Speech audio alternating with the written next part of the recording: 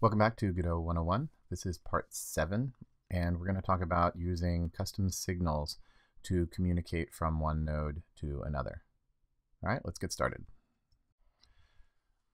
So in the last video, we made the player able to run around and pick up these gems.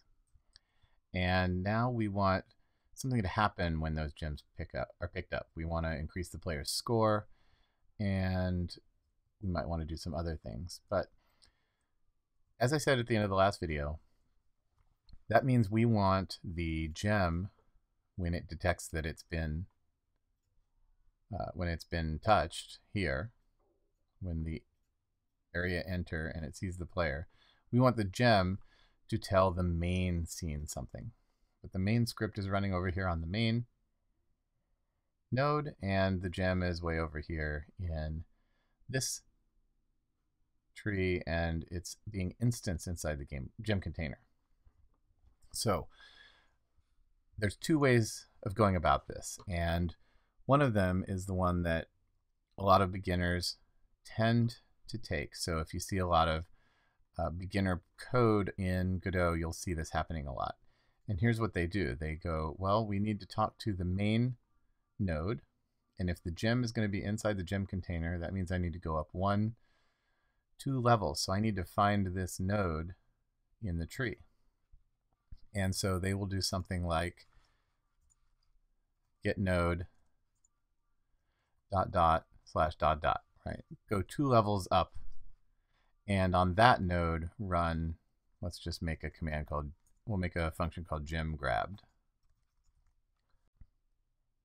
And then over on the main, you go and you add that function. So we add gem grabbed, and we'll just have that add to the player's score, and we'll just print it out for now just to see that it's working. And so this is going to work, and see when we grab it there, it's printing out the score, and that's fine. Now our gem is talking to our main node, but the problem is that this is very brittle and easy to break, because what happens if I decide to change the structure of the tree, of the main tree here? Then maybe it's 3 levels up, or it's changed. It also means that when you run, remember, we can run the gem scene as its own scene, right? We can just run this scene. But when you run this scene by itself, the gem is the root node, so there's no node 2 levels up. So if you have any code that does things like this, it's going to break if you try and run the scene by itself. And for a lot of scenes, you want to be able to do that, right? When we were testing the player, we just ran the scene by itself so we could see if we could move around. So you want to be able to, you don't want to break the individual scene functionality. And so you want to do this a little differently. And the way to do that in Godot is using something called signals. So the gem here is a perfect example of how to do this. So on the gem, what we're going to do, and get rid of this calling of the node above. And what we're going to do is, just like we were able to use the signals over here that are built into the area 2D, we can actually define our own signals. So we're going to define a signal called gem grabbed, just using the signal keyword. And when the gem gets grabbed, we're going to emit that signal. Okay, so now whenever a gem gets grabbed, it's going to emit that signal. And then we can tell our main script to watch for that signal. So what we can do is, when we spawn the gem, we're going to take this gem that we spawned, and we're going to say g.connect. We want to connect this gem grabbed signal to a function on the main, and that function, we're going to call it on gem grabbed, just sticking with the standard Godot naming scheme of the on for responding to signals. So we changed this to being called on gem grabbed. oops, on gem grabbed. And then now we can run this and we will have the same kind of functionality there. But now it's a lot more flexible because we're using the node's signal to define what we want to do when that node tells us something. So we can respond to the gem signal. And this is a much more flexible and robust way of doing that functionality. And you should try and use signals whenever you need to communicate from one scene to another. And especially if you ever find yourself doing that get node ... If you find yourself doing that, you're probably going to get yourself in trouble later on, and you want to find a way to do it with a signal instead.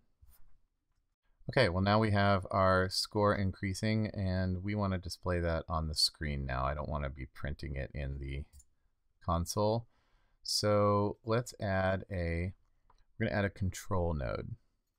And this control node is going to be called HUD, heads up display. This control node is going to contain all of our